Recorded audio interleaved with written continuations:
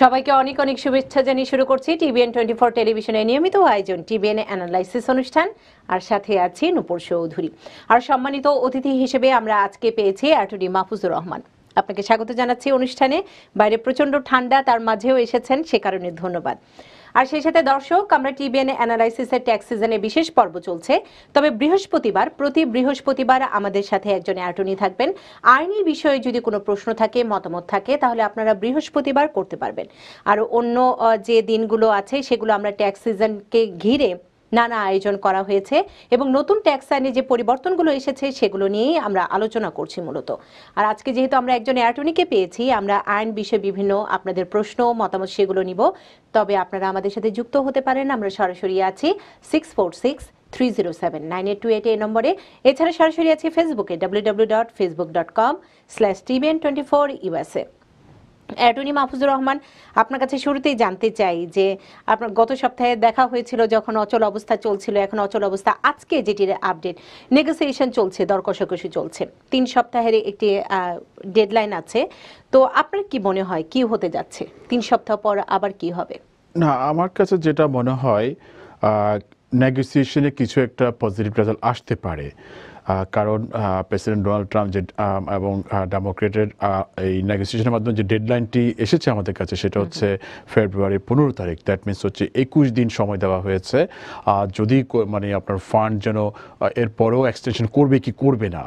এখন আমাদের president Donald Trump যদিও হুমকি দিয়ে যাচ্ছে যে আমি আবার শাটডাউন করে দেব, তা আমার ব্যক্তিগত মত হচ্ছে আমার মনে হয় না যে উনি এই ধরনের ডিস্ট্রাকটিভ আবার আরেকটি পদক্ষেপ নিবে যেটা কিনা ওনাকে আরো বেশি ড্যামেজ করে ফেলবে।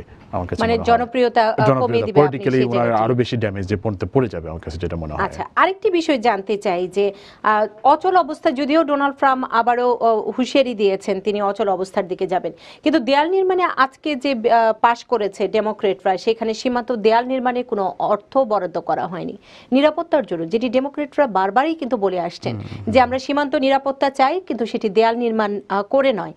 তো এই জায়গাটিতে অবস্থান আপনার কি মনে হয় যে ডোনাল্ড ট্রাম্প একবার কিন্তু পেলোসি, আমরা বলি আর না বলি, সে কিন্তু পরাজিত হয়েছেই, দ্বিতীয়বার কি সেই জায়গাটিতে তিনি ছাড় দিবেন কিনা? না, আমার কাছে মনে হয় যে ডেমোক্রেটরা কোনোভাবেই স্পেসিফিকলি ওয়াল করার জন্য কোনো টাকা কংগ্রেসের মাধ্যমে আপনার পাস করবে, আমার কাছে যেটা মনে হয় না। ওরা যেই পজিশনে আছে আমার মনে হয় ওয়াল ছাড়া অন্য যাবতীয় আপনার যে কোনো সিকিউরিটির পদক্ষেপে ও টাকা দিতে রাজি আছে আমার কাছে মনে হয়। ইভেন এখন এমন একটি অবস্থা হয়েছে যেমন ফেন্স, ইভেন আমার কাছে মনে হয় না, যদিও আমি ডিটেলস ওটা বিলটা পড়া হয়নি, এমন সিচুয়েশন আগেও কিন্তু দেখেন বিভিন্ন সময় কিন্তু ফেন্স তৈরি করার জন্য কংগ্রেস থেকে বরাদ্দ এসেছে। অনেক পার্টি কিন্তু সীমান্তে অনেক পার্টি কিন্তু স্টিলের ফেন্স করা আছে কিন্তু সেটা।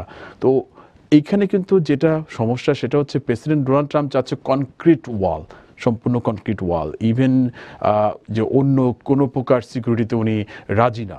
তো সেটাই কিন্তু মেইন এখানে গোড়ামির মধ্যে পড়ে গেছে যে আর ডেমোক্রেটরা কোনোভাবেই কনক্রিট ওয়ালের জন্য স্পেসিফাই করে টাকা বরাদ্দ করবে না। আপনার কি মনে হয় সীমান্ত নিরাপত্তার জন্য দেয়াল তৈরি করাটা কতটা যুক্তিযুক্ত? ডোনাল্ড ট্রাম্পের ভাষায় যেটি খুব সুন্দর হবে, যেটি অনেক শক্তিশালী হবে, সেই জায়গাটি নিয়ে এটা একটা জিনিস দেখেন, আমরা এখন যে যুগে বসবাস করছি সেটা হচ্ছে ফেসবুকের জমানা বলে এক কথায়। আপনি ফেসবুক খুলেন, আপনি আপনার এত একটা সুন্দর ডিভাইসের মধ্যে সারা ওয়ার্ল্ড আপনার চোখের সামনে। এখানে কি কোনো বাউন্ডারি আছে? এখানে কোনো কি ভিসা আছে আপনার অন্য দেশের খবর, অন্য দেশের মানুষের সাথে কমিউনিকেশনের ক্ষেত্রে? That means it's the globalization.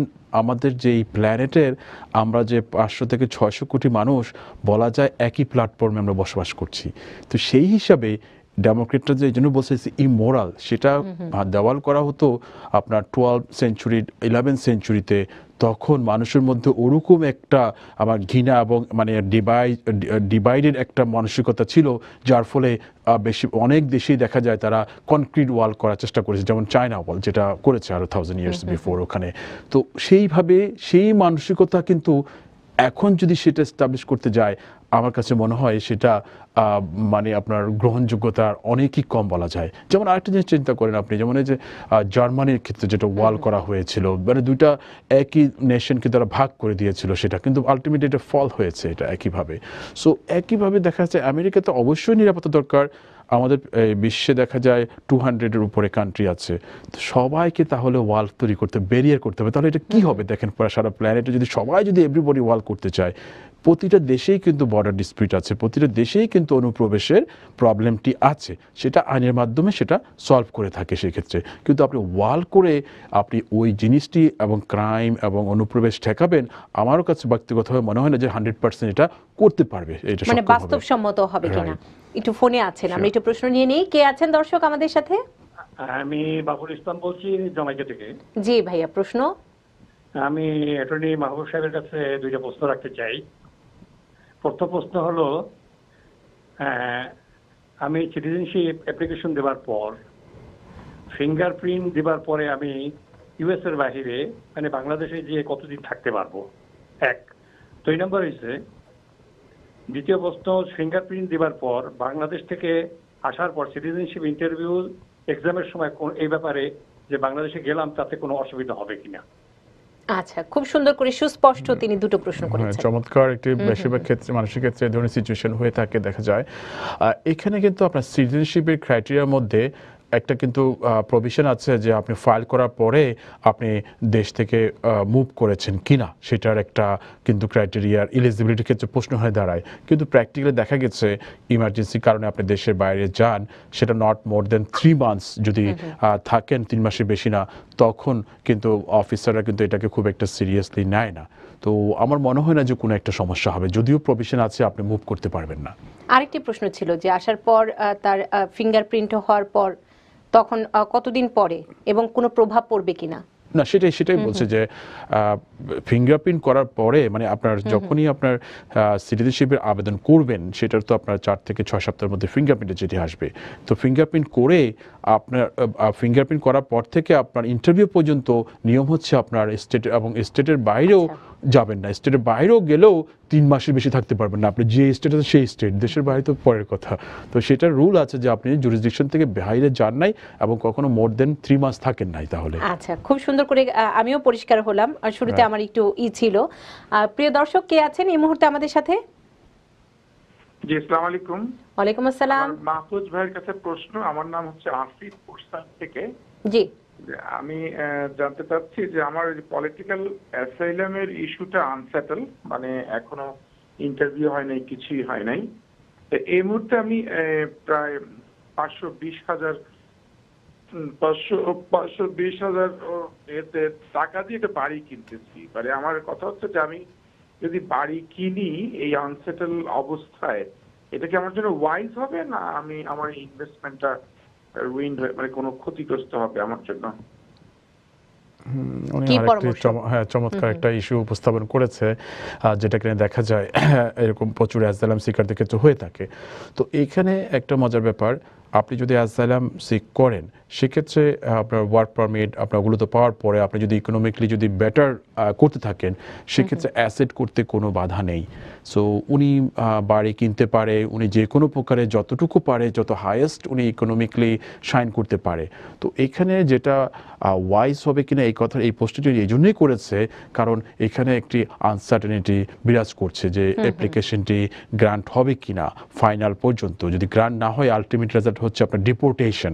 তো উনি যদি ডিপোর্ট হয়ে যায় তাহলে ওনার যেই অ্যাসেট হয়তো বা আপনার এখানে তো স্থাবর সম্পত্তি, তো এটা তো মানে সাথে সাথে রাতারাতি নিতে পারবে না। তো এইটার প্রভিশনটা হচ্ছে অ্যাসাইলাম সিকার যদি থাকে, ইভেন যদি ওনার কোনো নেগেটিভ ফাইনাল যদি কোনো নেগেটিভ সিচুয়েশন থাকে, উনি ওই সময়টুকু অথবা আগে থেকে প্রি অ্যারেঞ্জ করে এটাকে লিকুইডেট করে উনি অথবা এটাকে নিজের করে ব্যবস্থা করে নিয়ে যেতে পারবে। আর যদি ওইটাও না পারে, ইমার্জেন্সি যদি কোনো ডিপোর্টেশনের মধ্যে পড়ে যায়, সেক্ষেত্রেও কিন্তু এখানে আমেরিকাতে সুন্দর আইনের ব্যবস্থা আছে। রিসিভার উনি নিয়োগ করে ওনার সম্পত্তি সেভাবে উনি পাওয়ার অফ অ্যাটর্নি অথবা দিয়ে ওটাকে উনি বিক্রির অথবা লিকুইডেট করে ওনার ফান্ডটি উনি যেখানে থাকবে সেখানে নেওয়ার ব্যবস্থা করতে পারবে। আচ্ছা, তো সেই হিসাবে আমার মনে হয় ইচ্ছা করলে উনি ফাইন্যান্সিয়ালি উনি এখানে স্প্রেড করতে পারে, নিজেকে এখানে এক্সপ্লোর করতে পারে। মনে হয় না যে খুব একটা যে উনি প্রবলেমে পড়বে ফিউচারে। আরেকজন আছেন, কে আছেন দর্শক? আসসালামু আলাইকুম। ওয়ালাইকুম আসসালাম। আমি বস্টন থেকে রবি বলছি। জি ভাই, আপনার প্রশ্নটি? আমার দুইটা প্রশ্ন আছে অ্যাটর্নি সাহেবের কাছে। প্রথম প্রশ্ন হচ্ছে যে আমি নভেম্বর 2016 এসেছি এখানে। আমার ছেলে অ্যাপ্লাই করেছিল, হি ইজ সিটিজেন। তো বাই দিস টাইমে আমার wife she also comes citizen হয়েছে। সেই ক্ষেত্রে ন্যাচারালাইজেশনের ব্যাপারে আমি কোনটা মানে স্পাউস হিসেবে অ্যাপ্লাই করতে পারবো কিনা উইদিন 3 ইয়ার্স অর 5 ইয়ার্স, কোনটা অ্যাপ্লিকেবল হবে? সেকেন্ড হচ্ছে যে সেম লাইনেই আমার ছেলের সিটিজেন, আমি ওর বিয়ে হয়েছে মানে জাস্ট গত বছর, মানে 1 বছর 3 মাস হলো। তো আমাদের পুত্রবধূ সে আসছে অগস্ট 2016 এখানে। তো সেক্ষেত্রে সে কি স্পাউসের হিসাবে ন্যাচারালাইজেশনে অ্যাপ্লাই করতে পারবে কিনা? কি পরামর্শ?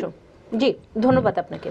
ফার্স্ট কোশ্চেন হচ্ছে যেটা মানে আমরা গত পর্ব আলাপ করেছিলাম যে সিনারি হচ্ছে যে কেউ যদি এদেশে এলপিআর মানে লফুল পার্মানেন্ট রেসিডেন্ট হিসেবে এখানে আসে, পরবর্তীতে ওনার স্পাউস, যে কোনো একজন ওনার স্পাউস যদি ইউএস সিটিজেন হয়ে যায়, তাহলে সময়টি কিভাবে কাউন্ট হবে সিটিজেনশিপের জন্য, সেটা হচ্ছে মেইন প্রশ্ন এখানে।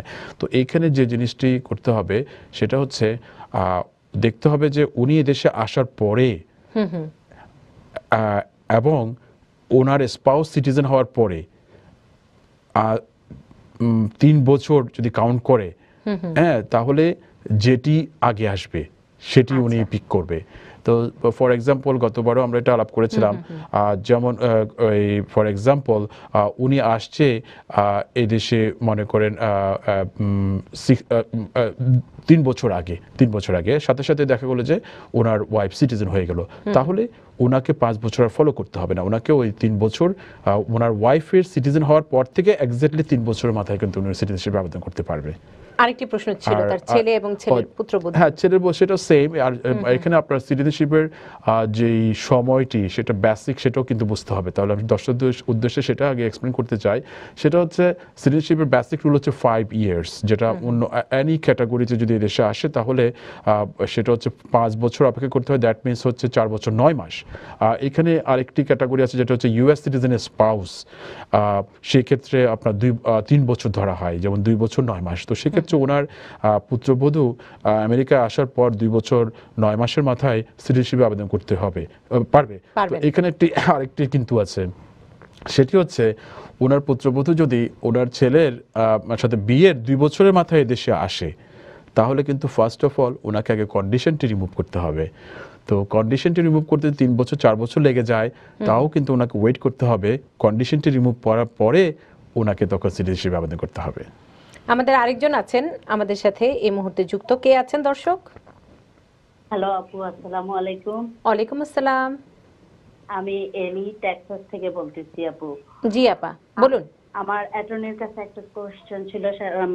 আমার আম্মু মাইনর চাইল্ড, তাদের জন্য অ্যাপ্লাই করেছিলেন 2016 এর অক্টোবরে, তো ক্যালিফোর্নিয়া সার্ভিস সেন্টারে। তো অলমোস্ট 28 মাসের মতো হয়ে গেছে, এখন ওদের অ্যাপ্রুভেল আসে নাই। উনি গ্রিন কার্ড হোল্ডার, পাসপোর্ট দিয়ে অ্যাপ্লাই করেছেন। তো এখন মানে এটা তো আউট অফ টাইম লাইন, প্রায় 3 থেকে 4 মাস হয়ে গেছে, আগে গেছে, কিন্তু আমরা কোনো অ্যাপ্রুভাল পাই নাই। এটার জন্য আমরা ইউএসসিআইএস এ অনেকবার কন্ট্যাক্ট করেছি, তারা আমাদেরকে ইমেল করেছে, তারপরে লেটার দিতে যে আমাদেরকে ওয়েট করতে হবে। সো আদৌ কি এটাই নাকি অন্য কোনো স্টেপ আছে? এই জন্য ওনার কাছে আমার কোয়েশ্চেন ছিল। আচ্ছা, কি বলবেন? হ্যাঁ, এটা একটা আসলে ক্রিটিক্যাল একটা সিচুয়েশন, যেটা কিনা দেখা যায় এটা হচ্ছে গ্রিন কার্ডধারী তার মাইনর চাইল্ড, যারা আন্ডার 21 চিলড্রেনের জন্য আবেদন করলে সেটার সময়কালটি, ভিসা পাওয়ার সময়কাল হচ্ছে এখন প্রায় 2 বছর সামথিং, যেটা কিনা ধরা যায় ডিসেম্বর 2016 যারা আবেদন করেছিল তাদেরগুলো ভিসা ইস্যু করার কথা কনসুলেট প্রসেসে। তো এখন যে সিচুয়েশনটি হয়েছে যে ক্যালিফোর্নিয়া সার্ভিস সেন্টারে দেখা গিয়েছে এই ক্যাটাগরির ভিসা ক্ষেত্রে ইউএসসিআইএস এখনও সেই অ্যাপ্লিকেশনগুলো অ্যাপ্রুভই করতে পারেনি, সেটাই এখানে প্রবলেম হয়েছে। তো অ্যাপ্রুভই করতে পারেনি, অ্যাপ্রুভ করার পরে আবার আপনার ন্যাশনাল ভিসা সেন্টার প্রসেস 3-4 মাস, সেটাও এখনও হাতে রয়ে গিয়েছে। তো সেক্ষেত্রে দেখা গেছে ওনারা অডিট হওয়ার যথেষ্ট কারণ আছে।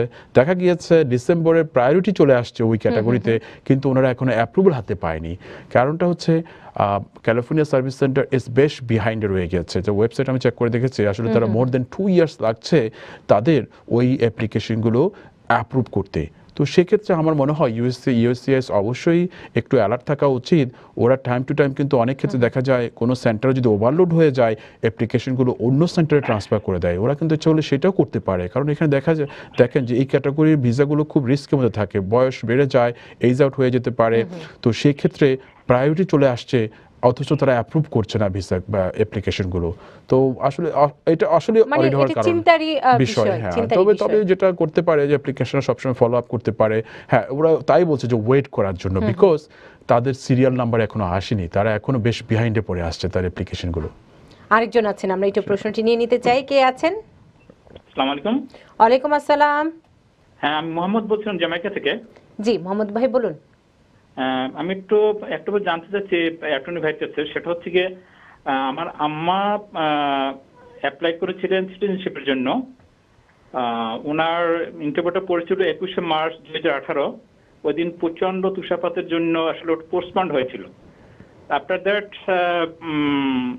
আমরা ফোন করেছিলাম, ওনারা জানিয়েছিলেন যে উইদিন 4 উইক ওনারা কাগজ পাঠাবেন। আমরা কাগজ পাইনি। এনিহাউ ওনার সম্ভবত ফোন করেছিল, ফোনটা আসলে বোঝা যায়নি ওনার কি বলতেছেন। পরে আর কি আমরা আসে না কাগজ, এরপর আমরা ওদের সাথে যোগাযোগ করলাম। ওরা বললো যে আমরা ফোন করেছিলাম, তোমরা কেন আসো না? আমরা তো বুঝতে পারিনি তোমরা কি বলেছিলে। তো ঠিক আছে, এটা অগস্টে আর কি। তো এরপর বলে ঠিক অ্যাপ্লিকেশন করে আমরা পাঠিয়ে দেবো, কিন্তু অদ্যাবধি ওরা কিন্তু কাগজটা পাঠায়নি। প্রসেস কিউতে ঢুকিয়ে দিয়েছি। এখন ঠিক বুঝতেছেন কি করতে হবে এখন আমাদের? আচ্ছা, কি বলবেন? এই ধরনের আসলে সিচুয়েশনে দেখা যায় ইউএসসিআইএস যখনই আসলে কোনো রিস্কেডিউলের সিচুয়েশন হয়, আসলে বেশ কমপ্লিকেশন হয়। আমি জানি না কেন হয় ওদের ক্ষেত্রে, বিশেষ করে ওয়েদার খারাপের ক্ষেত্রে অ্যাপ্লিকেশনগুলো ওরা বেশ দেখা যায় ওটা রিস্কেডিউল করবে বলে, কিন্তু দেখা যায় ওরা প্র্যাকটিক্যালি করতে ওদের খুবই টাফ একটা সিচুয়েশন হয়। অনেক অ্যাপ্লিকেশন, আমারও ফার্মের থেকে অনেক অ্যাপ্লিকেশনের ক্ষেত্রে দেখা যায় বছরখানিক লেগে যায়। তো সেক্ষেত্রে হ্যাঁ, রিস্কেডিউল করে না এটা। তো যে ক্ষেত্রে ওনারা যেটা করতে পারে, আসলে নিয়মিত ফলো আপ করতে হবে। যত সময় লাগে, মাস 2 মাস পরে চিঠি পাঠাতে পারে, ফোন করতে পারে, প্রয়োজনে ইনফো পাস নিয়ে সরাসরি ওদের সাথে দেখা সাক্ষাৎ করতে পারে। আমরা একটা ছোট্ট বিরতিতে যাই। বিরতির পর এসে দর্শক যারা ফোনে অপেক্ষা করছেন তাদের প্রশ্নগুলো নিব, সেই সাথে আপনাদের যদি কোনো মতামত থাকে সেগুলোও নিব। তবে সময় হয়েছে ছোট্ট একটি বিরতি নিবার, সাথেই থাকুন। আবারও আমন্ত্রণ জানাচ্ছি টিবিএন অ্যানালাইসিস অনুষ্ঠানে, এবং সম্মানিত অতিথি হিসেবে আমাদের সাথে আছেন অ্যাটর্নি মাহফুজুর রহমান। আমরা কথা বলছি আইনি বিভিন্ন বিষয় নিয়ে, এবং ফোনে অপেক্ষা করছেন বিরতির আগ থেকে। আমরা একটু প্রশ্নগুলো নিয়ে নিই, তারপরে আমরা আলোচনায় আসি। কে আছেন দর্শক আমাদের সাথে? আসসালামু আলাইকুম। ওয়ালাইকুম আসসালাম। জি, আমি সুলাইমান বলছি ব্রঞ্জ থেকে। জি ভাই, প্রশ্নটি? জি, আমার প্রশ্ন হচ্ছে, আমি এখানে সিটিজেন, আমি আমার বাইরের জন্য অ্যাপ্লাই করছিলাম 2007-এ। আমার মাসটা ঠিক মনে নেই। তা উনি ম্যারিড, আর উনার এখন পর্যন্ত কোনো কিছু আমি জানি না, এখন পর্যন্ত ইমিগ্রেশন থেকে কোনো চিঠিপত্র পাই নাই। 2007-এ আমি অ্যাপ্লাই করছি। আচ্ছা, 2007-এ আবেদন। ভাই বোন অ্যাপ্লিকেশন সাধারণত এখন যেটা আবার জুন 2006 পর্যন্ত যারা আবেদন করেছিল তাদের অ্যাপ্লিকেশনের ক্ষেত্রে আপনার ফি এবং অন্যান্য কাগজপত্র তারা অলরেডি রিকোয়েস্ট করে ফেলেছে। তো 7 হলে আমার মনে হয় অতি সত্বর 6 থেকে 12 মাসের মধ্যে হয়তো উনি চিঠি পাবে। তো ইন দি মিনটাইম যেটা করতে পারে, ইচ্ছা করলে উনি একটু ন্যাশনাল ভিসা সেন্টারের সাথে ফলো আপ করতে পারে কেসটির ব্যাপারে। আচ্ছা, আরেকজন আছেন আমাদের সাথে। কে আছেন দর্শক আমাদের সাথে? আমার নাম রিদওয়ান, আমি ব্রঙ্কস থেকে বলছিলাম। জি রিদওয়ান ভাই, প্রশ্নটি অ্যাটর্নি সাহেবের কাছে। প্রশ্নটি বলুন। আমি সিটিজেনশিপের জন্য অ্যাপ্লাই করেছি 2 মাস আগে। তো ফিঙ্গারপ্রিন্ট হয়ে গেছে সব, বাট 2 বছর আগে আমি ডোমেস্টিক ভায়োলেন্সে মিসডোমিনার অফেন্সে অ্যারেস্ট হয়েছিলাম, বাট গিলটি হয়নি, কেস ডিসমিসড। তো এটা কি আমার সিটিজেনশিপে কোনো প্রবলেম করবে কিনা গুড মরাল ক্যারেক্টার গ্রাউন্ডে? এই প্রশ্নটাই কি বলবেন? এখানে যেটা হয়, সিটিজেনশিপ অ্যাপ্লিকেশনের আরেকটি ক্রাইটেরিয়া, আপনাকে সেটা সিটিজেনশিপ ওটা ন্যাচারালাইজেশন গ্রান্ট করবে কিনা, সেটা ক্রাইটেরিয়া হচ্ছে আপনি অ্যাপ্লাই করার পর থেকে বিগত 5 বছরে আপনার গুড মোরাল ক্যারেক্টার আছে কিনা। Last 5 years good moral character. সেই ক্ষেত্রে যদি কোনো অফেন্স থাকে, ক্রিমিনাল যদি কনভিক্টেড হন অথবা গিলটি প্লি করেন, সেক্ষেত্রে কিন্তু আপনার ওই চান্সে কিন্তু সিটিজেনশিপ পাওয়ার সম্ভাবনা কমে যায়। তো উনি যেটা বলেছে যে ডোমেস্টিক ভায়োলেন্স উনি যদি ফুললি যদি ডিসমিসাল হয়ে যায় ওনার অপরাধের জন্য যেটা ওনাকে চার্জ করা হয়েছে ওটা যদি ফুললি ডিসমিস হয়ে যায় তাহলে সেক্ষেত্রে কোনো প্রবলেম হওয়ার কথা না। যদি দেখা যায় উনি কোনো ডিল নিয়েছে অথবা কোনো এটাকে এসিডি বলে কোনো কিছু করে, তাহলে কিন্তু এটা প্রশ্নবোধক হয়ে দাঁড়ায়। তখন কি নাও পেতে পারে? হ্যাঁ, নাও পেতে পারে। তখন কিছু এডিশনাল কাজ করতে হয়, সেক্ষেত্রে উনি লয়ারের সাথে আলাপ করতে পারে। সেটা হচ্ছে ওনাকে কিছু আরো এডিশনাল কাজ করতে হয় যে ওনাকে good, right, exactly, you got it.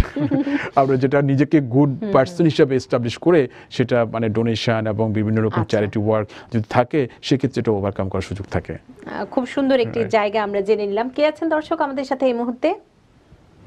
আমি তানবীর করিম এবং নুপুর আপনাকে সুন্দর সাবলীল ভাবে উপস্থাপনার জন্য এবং সেই সাথে অ্যাটর্নি মাহফুজুর রহমানদের সুন্দর ব্যাখ্যা করার জন্য ধন্যবাদ। আমার প্রশ্নটা হচ্ছে আমরা অনেকে মা বাবা আসার ক্ষেত্রে যার ট্যাক্স ফাইল বেশি সে স্পন্সর দেয়, তো স্পন্সর দেওয়ার ক্ষেত্রে সে কখনো কোনো প্রবলেম ফেস করবে কিনা, মানে পরবর্তীতে কখনো কোনো প্রবলেম ফেস করবে কিনা?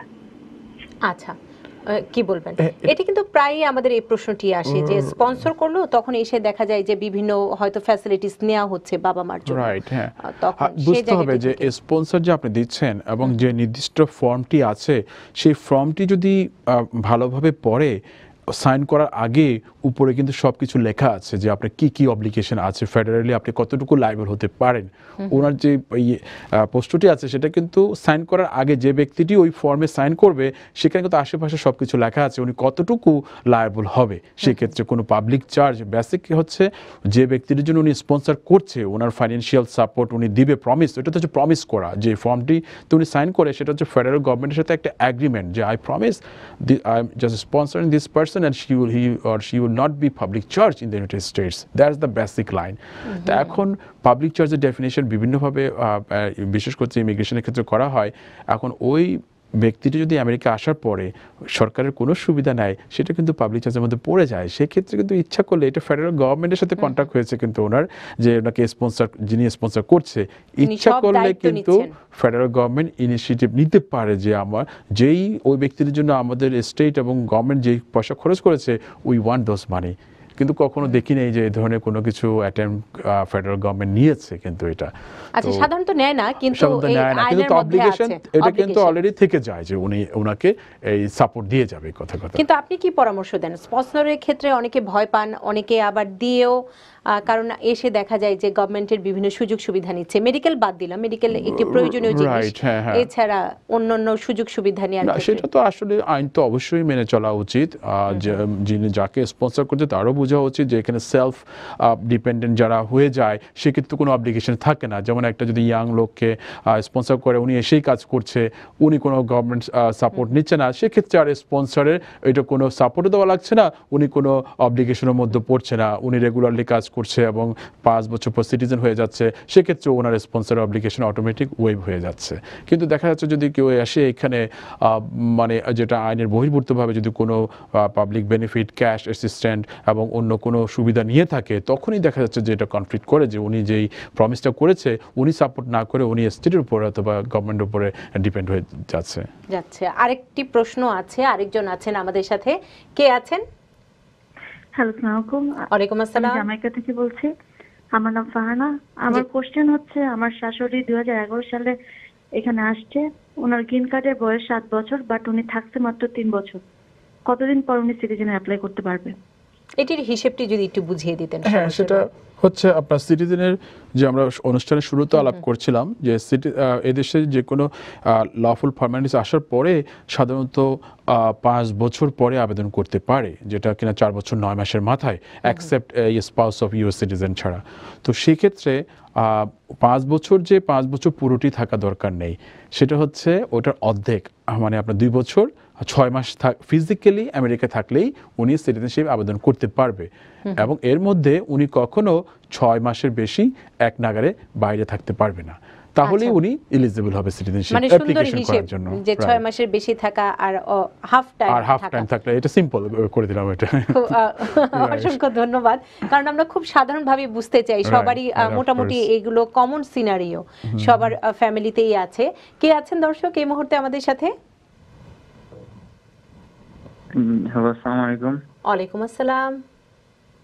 জি, আমি সাইদ হোসেন বলছিলাম মুরসাইড থেকে। জি, প্রশ্নটি ভাইয়া? আমার প্রশ্ন হচ্ছে, আমার বাবাকে ন্যাচারালাইজেশন টেস্ট ডেট দেওয়া হয়েছিল সেপ্টেম্বরে, তারপরে তারা বলেছিলেন যে পুলিশ ক্লিয়ারেন্স নিয়ে আসতে, তারপরে নিয়ে যাওয়ার পরে নভেম্বরে 2 তারিখে তারা বলেছিলেন যে ওথ লেটার মেইলে চলে যাবে, কিন্তু এখনো আসেনি। কি বলবেন? ওথ লেটার যেহেতু বোঝা যাচ্ছে যে অ্যাপ্লিকেশনটা অ্যাকসেপ্ট করেছে, ওথ লেটার যদি সাধারণত ওরা 2 সপ্তাহের মধ্যে পাঠিয়ে দেয়, এখন যদি না পেয়ে থাকে অবশ্যই ওনাদের অতি সত্ত্বর যোগাযোগ করা উচিত। আপনার যে কোনো মিনসে, স্পেশালি চাইলে সরাসরি অ্যাপয়েন্টমেন্ট নিয়ে যোগাযোগ করতে পারে ইউএসএস এ। আরেকজন আছেন আমাদের সাথে ফোনে, আমরা একটু নিয়ে নিতে চাই। কে আছেন? জি, আমি ইসলাম বলছিলাম। আমার প্রশ্নটা হচ্ছে মাহফুজ ভাইয়ের কাছে। আমি আসলে এখানে অ্যাজেলামে আছি এখন বর্তমানে। আমাদের ইন্টারভিউ হয়েছে ডিসেম্বর মাসে, এবং ইন্টারভিউ শেষে বলেছিল যে 2 সপ্তাহ পরে রেজাল্ট দিবে, একটা লেটার দিয়েছিল। বাট 2 উইকস পরে আমরা রেজাল্ট আনতে যাওয়ার পরে বললো যে না, এটা এখনো রেডি হয়নি, আপনাদের নেক্সট 2 to 3 উইকসের মধ্যে মেইল করে দেওয়া হবে। বাট সোফার অলরেডি 1.5 মাসের মতো চলে গেছে, এখনো রেজাল্টটা আসেনি।